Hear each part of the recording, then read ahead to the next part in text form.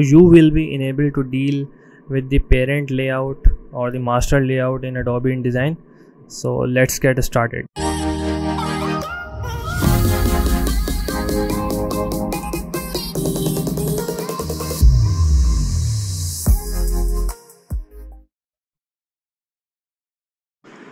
Okay, so I have opened Adobe InDesign and there are two layouts that we will apply on the Adobe InDesign pages.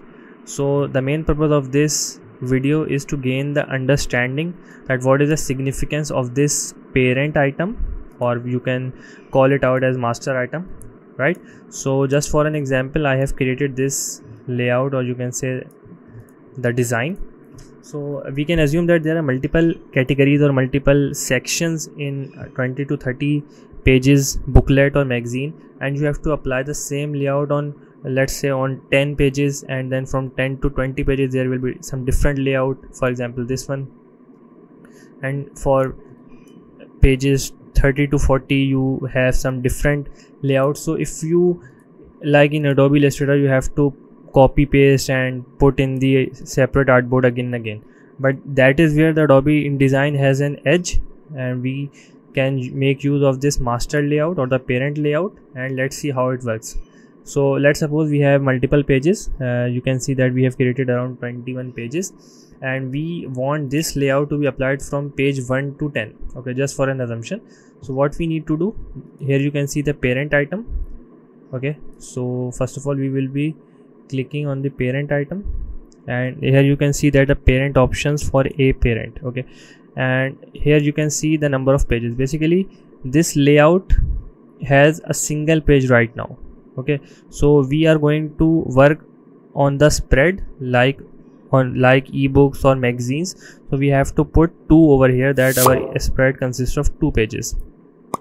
So you can see now this is the parent item, and we have to apply this parent item from page number 1 to page number 10. So what we need to do, just copy this design, double click on the parent and paste it over here.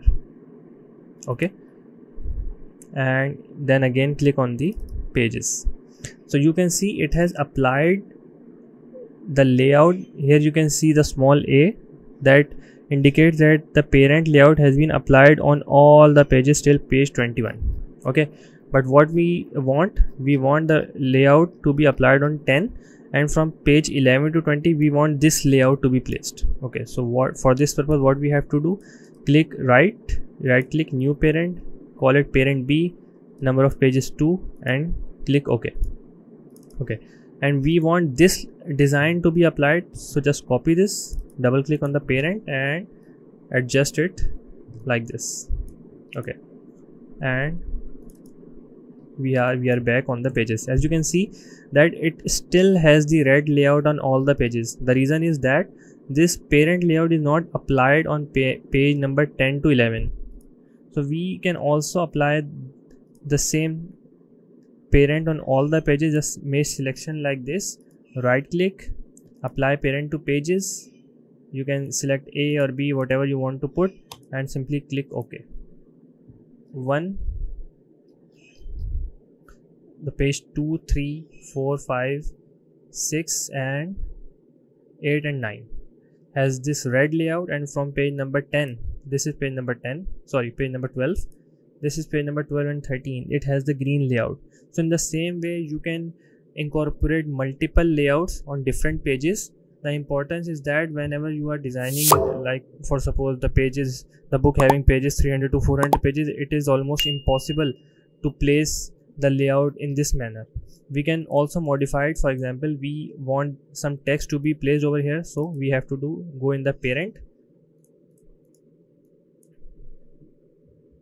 Just for an example, I'm putting just my name over here.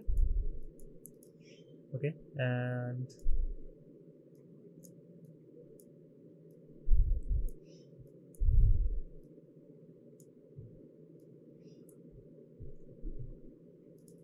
we can scale it like this. In the same way we can also put on the left hand side. Okay, so now you can see, as soon as I click on the page number, this has been applied on the page, Okay, now we are in the pages. Look, the page number 2, 3, 4, 5, 6, 7, each and every page has the same text that we applied on the parent layout. So this is the basic understanding of the master layout, and you can make use of it, and it can surely speed up your graphic work or designing work.